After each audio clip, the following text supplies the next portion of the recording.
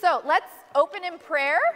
Lord, we thank you so much for gathering us here today. We thank you for your word of both law and gospel. We thank you that you have called us to live in the light of your gospel. We ask that you would lead us in this time of study in understanding our neighbors better and understanding how we can better proclaim your truth and your word and salvation in Christ and Christ alone. Lord, use this time of study to know you better and to open our hearts more and more to you. We ask this in the name of Jesus. Amen. Okay, so I'm going to tell you right now, I know I talk fast, and now I feel like we're under pressure, so I'm going to talk even faster. So, sorry. So what you're being handed right now, which I can make copies of more because I am a horrible estimator, and I thought, yeah, I think about 40. I think you're more than 40. So forgive me for my bad estimating skills. So we started with Judaism last week. Right now we're looking at different faiths around the world, major world religions. And with Christianity, we have an exclusivity claim that is not well appreciated by a lot of others. Does that mean that it is any less true? No. No. And when we look at these other religions, we see that there are exclusivities built in or in other religions, but for some reason, the Christian faith is attacked for having exclusively one way to the Father, which is interesting because it is also the most inclusive, right? That all who hear the gospel, and God wants all to hear the gospel. So, so when we proclaim that word, we are planting those seeds. We know that God will do the growing, but we are planting and we are watering those seeds of faith, and it's not only for a select few, right? So there is this exclusively inclusive beauty to, or inclusively exclusive beauty to our faith. So we started with Judaism, and as I said, I thought that would be the easy one to start with. Wrong. There's so much, and go back and look at the stuff. I'm not going to rerun over that totally. But in your hands, you'll see that we have the 13 principles of faith, which is very interesting because these are affirmed weekly by the observant Jewish people. So when an observant Jewish person goes to synagogue, this is spoken, or actually it's sung at every single prayer time, synagogue time of meeting. And it's very similar to how every single week we have our creed and we say our creed. And it is something that I believe. Every single one of these statements starts with I believe. And a lot of these principles of faith are really great ways to connect our faith, to connect the Jewish faith with the Christian faith. We can find a lot of connecting points in those. And then we also, okay, yep, nope, I'm jumping ahead. All right, there was a question last week, and I will say, as I was going through to answer these questions that I wrote down, I looked at my writing and I went, whoa, I have no idea what's meant by this. My shorthand apparently is too short. So I'm hoping that I can answer these questions, and if I've missed the question somehow, just bring it back to me and I will do better. Also, I do want to stress again what we're learning about the Jewish faith, about today we're going to talk about Islam. It's very generalized. There is so much in these world religions, just like it would be difficult to get into the full nitty-gritty. I mean, we're still learning the full nitty-gritty within our faith, right? So it's the same thing. This is all very cursory. It's not the same story for every single Jewish or Islamic person we meet, right? Just like as Christians, we all have our own stories and journeys of faith. So one of the questions that came up last week was about conversion into Judaism, right? Like, can you convert? Because they don't really have evangelists like Christians do. There is one group I found. There is one group, I believe it's the Reform Jewish group, I think that's right, that does have a little bit of an evangelistic approach to it. So one can convert to Judaism. The most common convert is one who is marrying into a family, a Jewish family.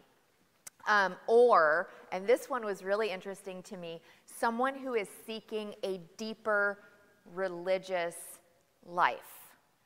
And I thought that that was interesting because they are seeking a deeper religious life, and they seek it by, and in their conversion, they are saying, I will take upon myself the burden of the law. And I thought it was really interesting because as people, we want to have something to do. We are task people. Even for non-task-oriented people, we are still task people.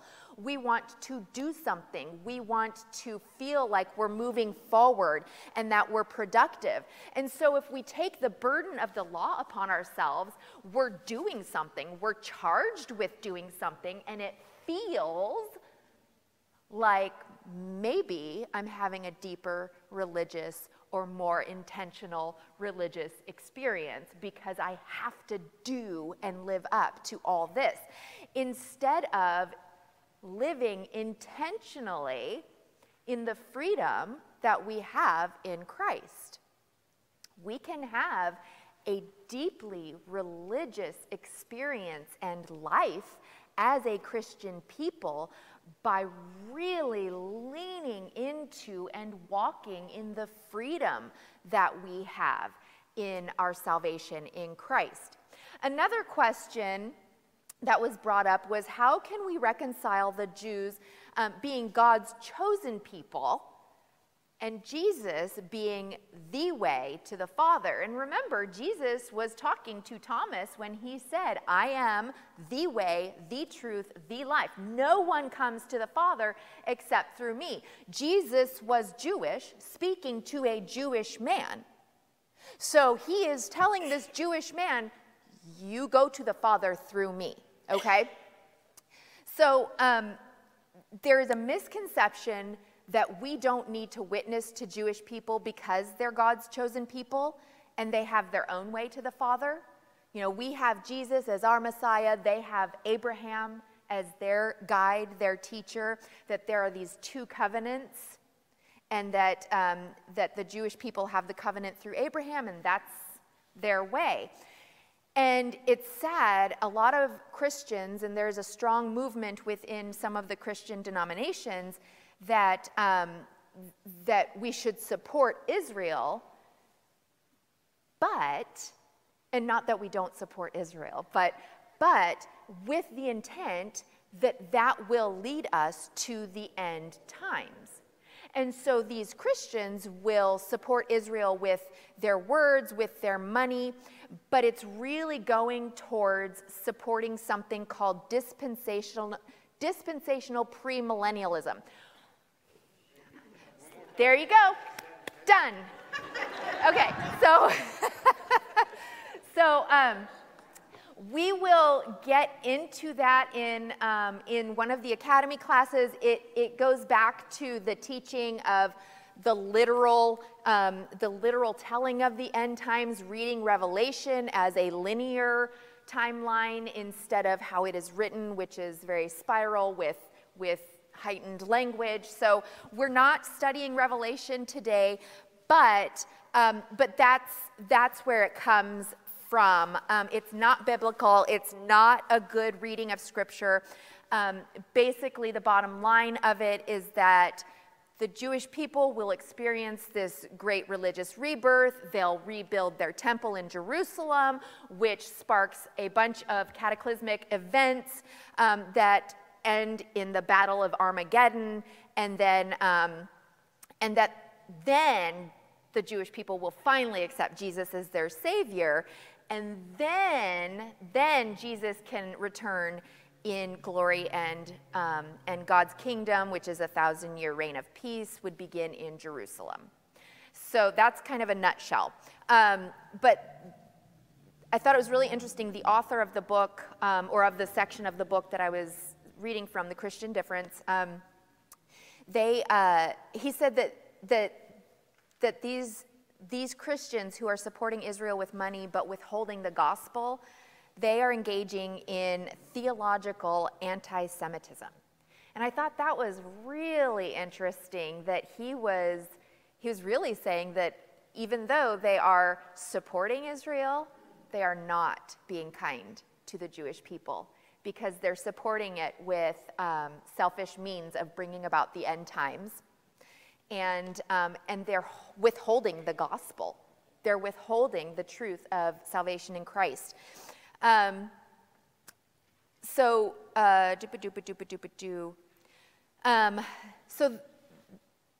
Israel, the Jewish people, were God's chosen people. They were set apart. But over and over again, we see how Yahweh hardens their hearts, or their hearts are hardened. Their eyes are closed to his promises.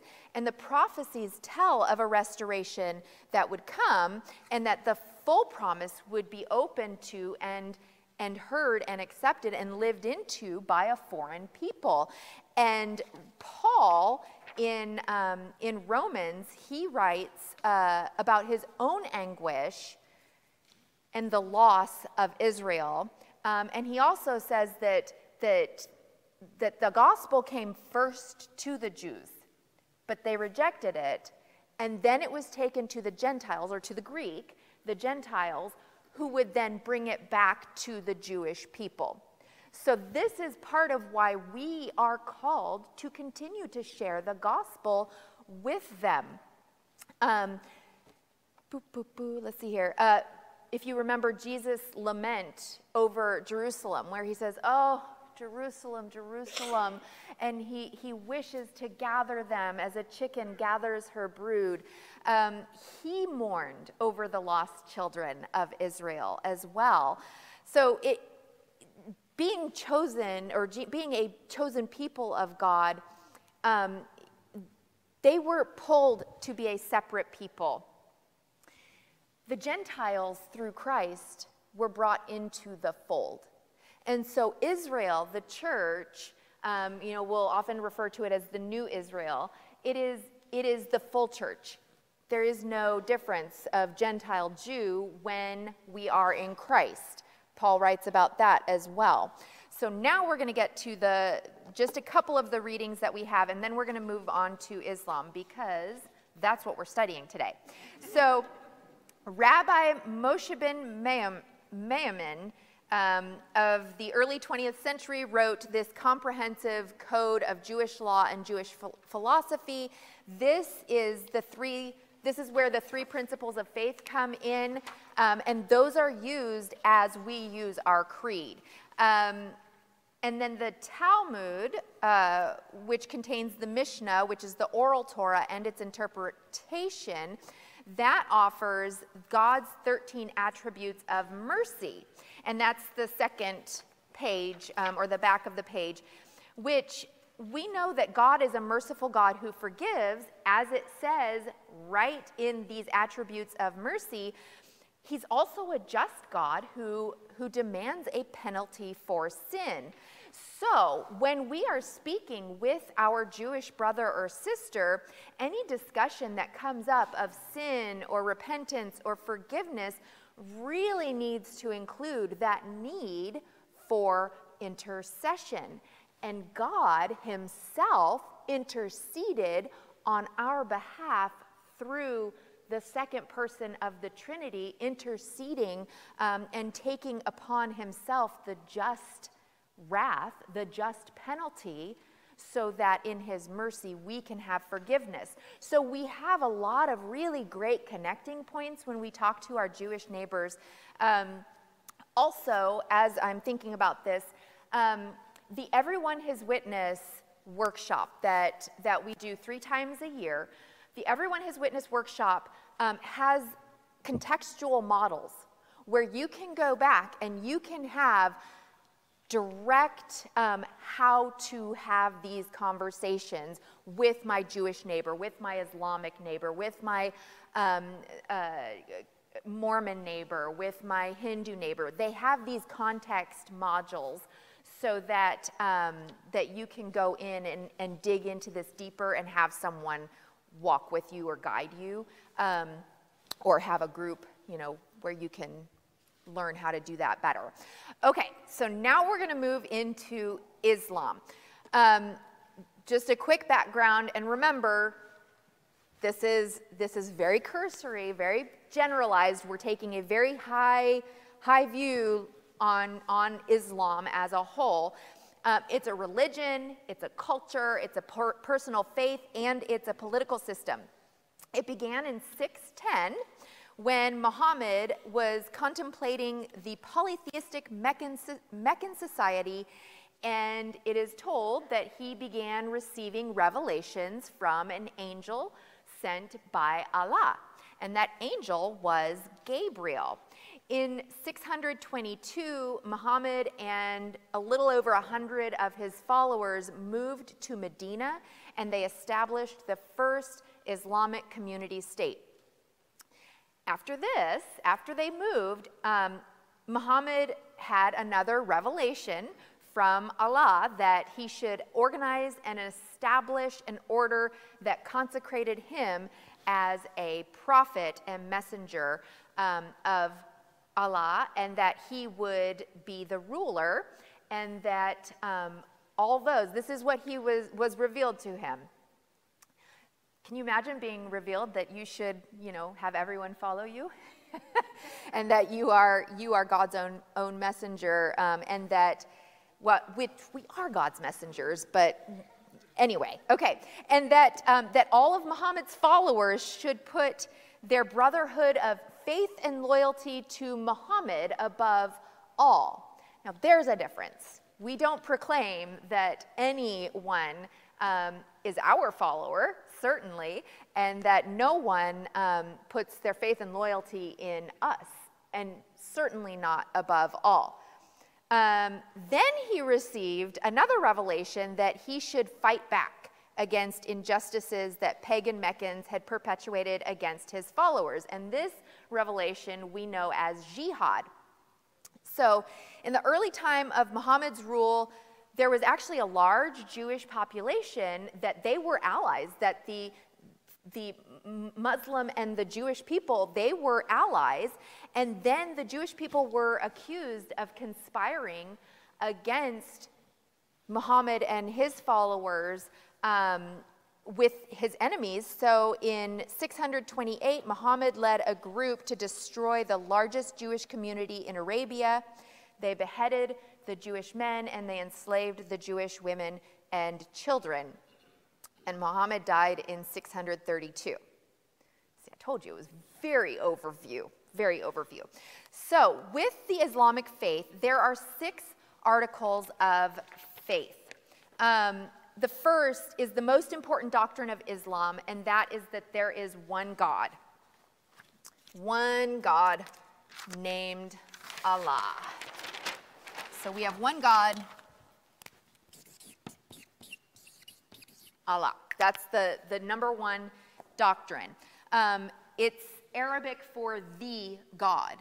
And a Muslim must confess Muhammad as the final prophet, which is known as the seal of Allah's prophets, as he is called in the Quran. So in the holy book of Islam, they have the Quran, and Muhammad is named as the seal, as the final prophet of Allah. Number 2, every Muslim should believe in Allah's angels.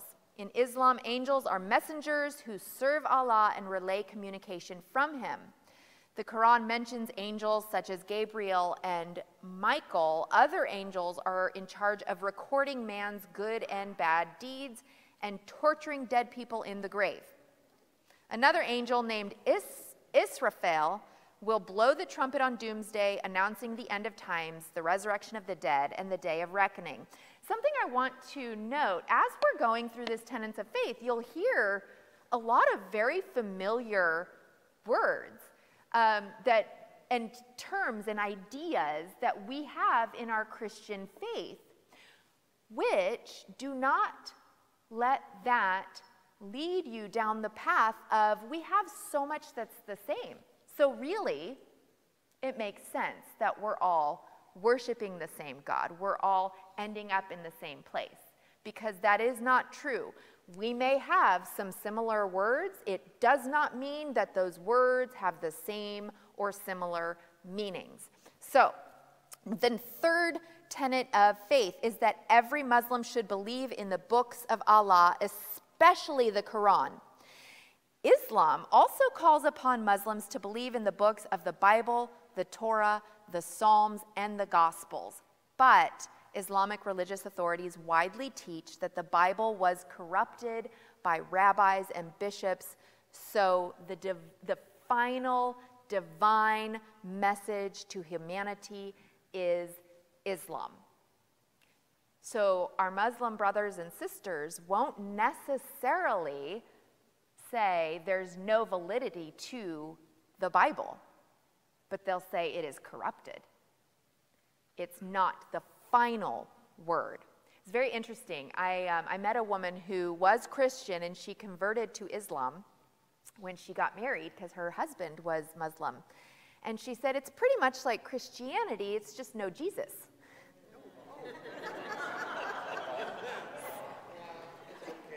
I will admit, I thought it was interesting. I was young, and so I just kind of went, okay. Now I kind of go, huh? I would love to have a conversation with her again. It was just fascinating. So the fourth tenet, in addition to the belief in Muhammad as the seal of the prophets, Islam preaches the belief in the prophets of Allah. That includes most biblical prophets and patriarchs. Noah, Abraham, Moses, and Jesus are believed to be the best of prophets in rank after Muhammad. So each of those patriarchs or prophets, including Jesus as a prophet, they all lead to Muhammad, and they are less than Muhammad in rank. Number 5, the belief in the day of judgment or the afterlife is very important. They believe that for both the Muslim and the infidel, the afterlife reckoning starts with the grave. Islam teaches there will be a day of resurrection followed by the judgment, that all humans will be divided between eternal destinations of paradise and hell. So we hear this, we say, okay, that's a connecting point. Because we believe in the afterlife. We believe in judgment. We believe that there is paradise and Hades. There is heaven and hell, which will be the abode of all non-Muslims and hypocrites. Hell will be where all non-Muslims and hypocrites live, with no exceptions. Both the hellfire and paradise are divided into levels of torture or pleasure based on what people deserve for their deeds. In Islam, paradise is a sensual place of extravagant food and sexual pleasures, especially for male Muslims who get a number of virgins according to their deeds. While prophets and saints, pipe down, while prophets and saints go directly to paradise after Day of Judgment, the Quran specifies that martyrs will go to be with Allah as soon as they die in a jihad. So this is where if you are martyred, if you give your life for jihad, for the cause, then you don't have that waiting period for the Day of Judgment. You go immediately to be with Allah. Other Muslims may be liable to torture in the grave or in a purgatory in order to measure up for the rewards of paradise. The sixth tenet, Muslims believe in predestination. Islam teaches that Allah foreknows and foreordains all the events in the lives of individuals. So this can lead to fatalism in the lives of Muslims. However, Islamic scholars have struggled for centuries with how this predestination reflects on Allah's justice and that the Quran has described in many verses. So note, they do have paradise, they do have a heaven, but it's filled with sensual and self-serving pleasures. Whereas in Christianity, we know heaven is a glorified new inheritance that we receive, that we participate with the marriage between Christ and his bride, the church. So it's not self-serving, and we know that it is good, but we don't have a lot of details of what life will be in heaven eternally. But what God tells us and what is revealed in Scripture is good. It is good. It is in the full presence and full communion with God the Father, Son, and Holy Spirit. Hold on a second here. I might be missing a page. Hold on. Oh my goodness. I think I'm missing a page. Okay.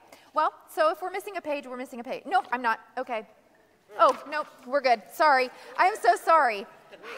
Oh my gosh. I can't wing it with Islam. I can't. So then we have this Islamic creed. So we have these tenets of faith that each Muslim follows.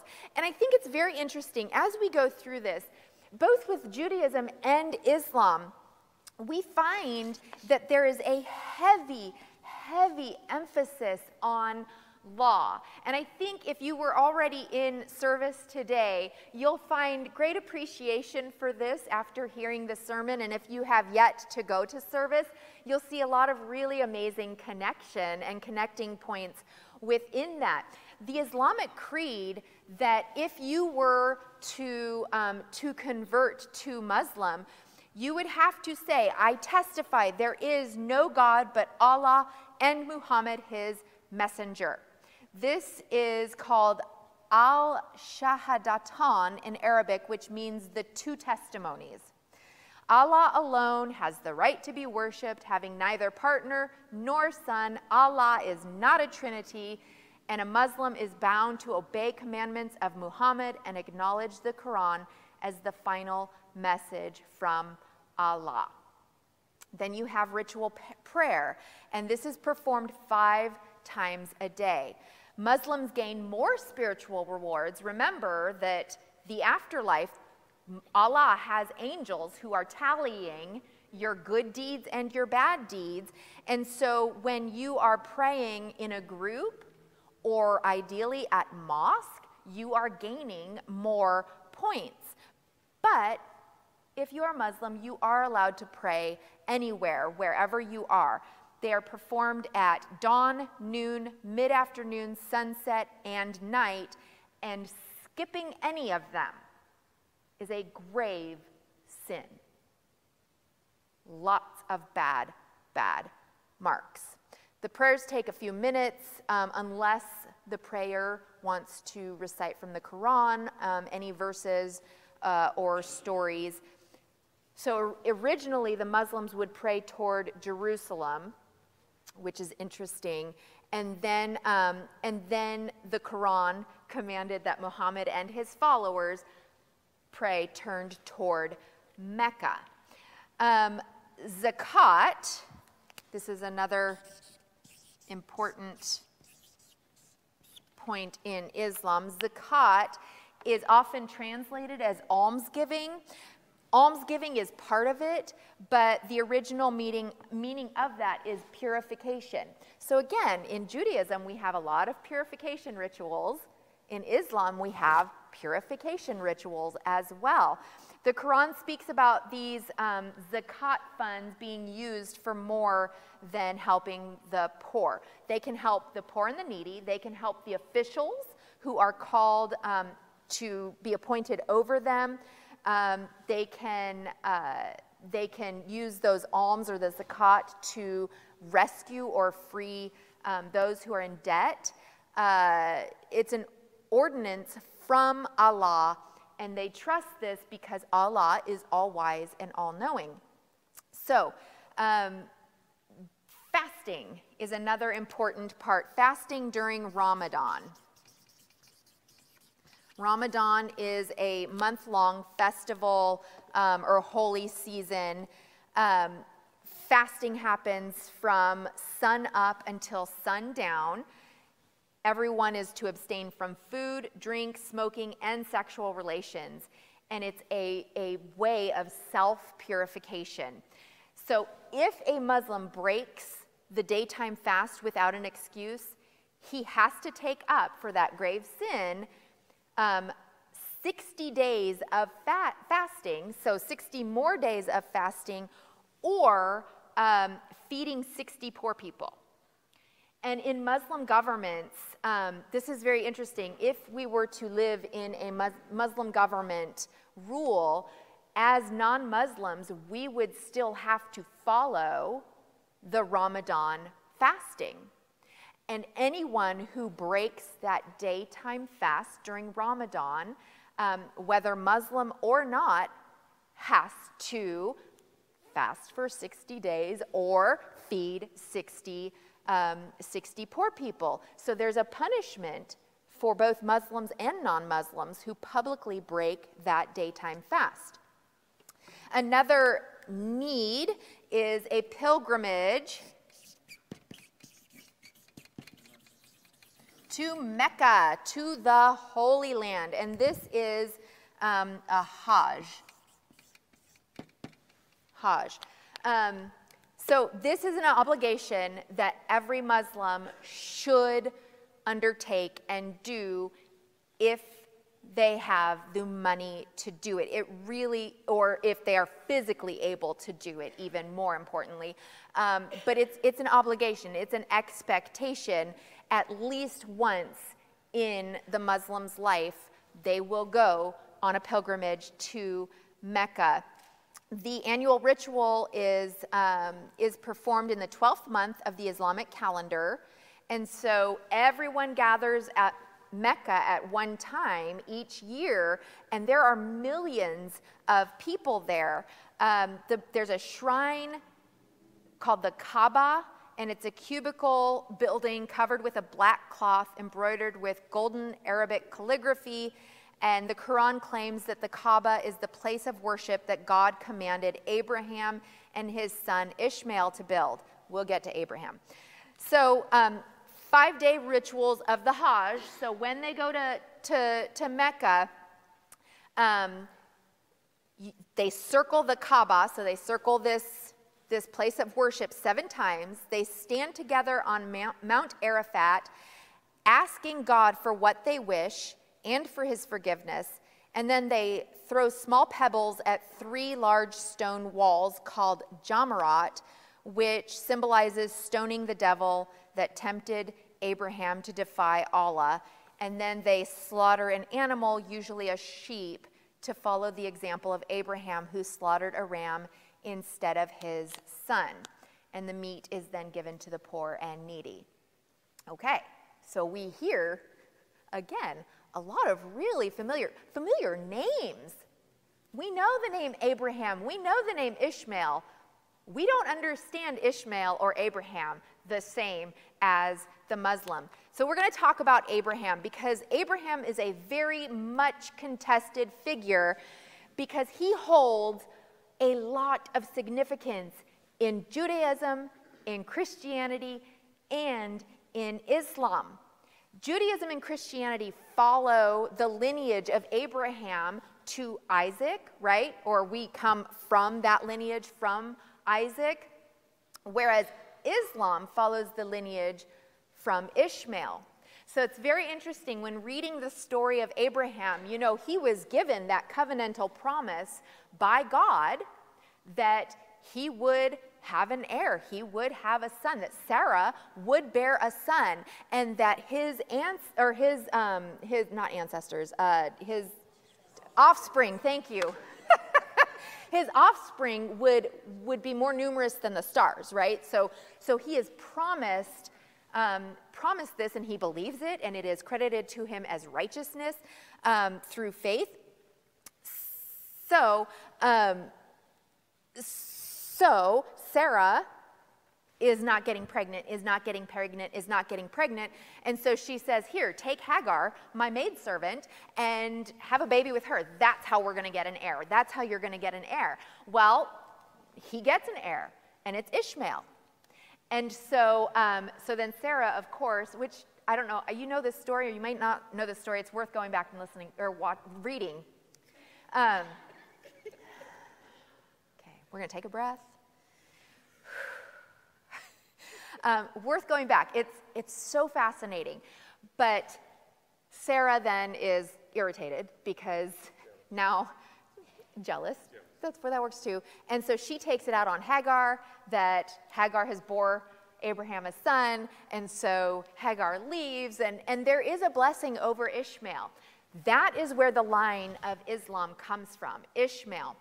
The Quran separates Abraham from Christianity and Judaism by stating that Abraham is really the first Muslim, that he is a Muslim man. And so when Muslims pray, they are supposed to mention both the name of Abraham and pray for Allah's blessings on him, or else all of those ritual prayers are annulled. So again, even in promises, there is just law, right? It just weighs heavy. In the Jewish faith, Abraham is a patriarch. He is a father. In Christianity, we know that he is a man who is saved by faith in the coming Messiah of Jesus Christ. We read that in Romans 4:3, where Paul writes about that. In Islam, Abraham is an example of perfect morality and obedience to Allah. The Muslims scholars, they deny that any wrongdoing was done by Abraham because the Islamic prophets must be infallible. So Abraham did nothing wrong. He was perfect because he had to be. So then there's Jesus. And in the Islamic religion, they do have Jesus. He is understood to be a prophet and a messenger of Allah. He was sent to guide the children of Israel with a new revelation. He is amongst the top 5 prophets in Islam. So they do say he was a prophet. They also teach that he was Muslim, because he would have to be Muslim if he was a prophet of Allah. And he preached and he worshiped Allah. His miracles, he did do miracles. They were done in the name of Allah, and other prophets did miracles of equal measure. So Jesus is one of the many prophets. His miracles, the Quran rejects the divinity of Jesus, that he was neither God incarnate nor the Son of God. They absolutely reject that. His death and resurrection are also rejected. The Quran states that there was a stand-in, that who was crucified on the cross was a look-alike to Jesus, and that he instead was taken up by Allah himself to be with Allah. So Jesus never died, but as a prophet, he was taken up to be with Allah. And then on the day of judgment, even Jesus rejects the people, but it is Muhammad who will be the intercessor. Muhammad will be the intercessor for the people. So, what are some good connecting points for us? The first thing to know is that when we are speaking with our Muslim brothers and sisters, we do not start with saying, what's up with this Muhammad guy? Right? Because that's offensive. It's offensive. And it's not the way to go. We don't want to offend someone from the start. Instead, there is a lot within Islam that will bear witness, or that does bear witness to Jesus. They do believe that there was a virgin birth. They do believe that he did perform miracles. They do believe that he is sent from Allah. Let's not go there yet, right? But they do believe that he is sent. They do believe that he was sinless. So we have a lot of really nice connecting points. Don't try to connect it through the Quran, though, because we have one revelation of salvation, and that is God's word of Holy Scripture. That is the Bible.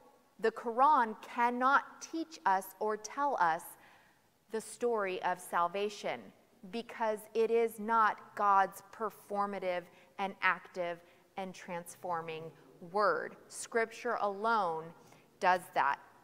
In Islam, paradise is reward for following the law. It's reward for good deeds that outweigh the bad. So again, here, that law-gospel distinction is absolutely key. I am having issues. Really, really key. Romans 3:20 is great for that no one is righteous under the law. James 2:10, same thing. The law and condemnation, when we are sharing with our brothers and sisters of the Muslim faith, we can really, really go with that law, right?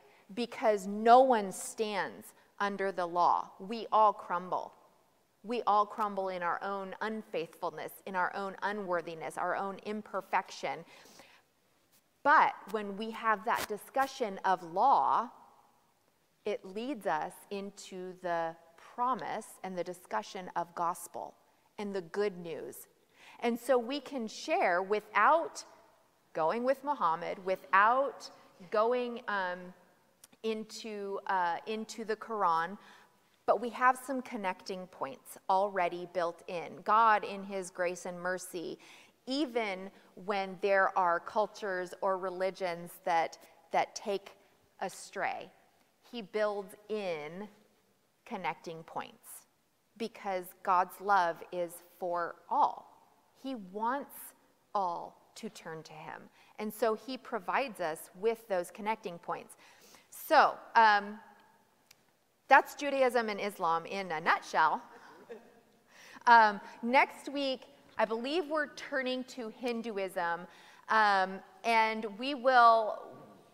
we're just doing Hinduism. If you have any questions about Judaism, further questions, or about Islam, let me know. I will do my best to dive into those and do a quick overview or answer of those, and then we'll just keep going. And by the end of it, we will address the exclusivity claim. Okay? So, all right. Go in peace to love and serve the Lord.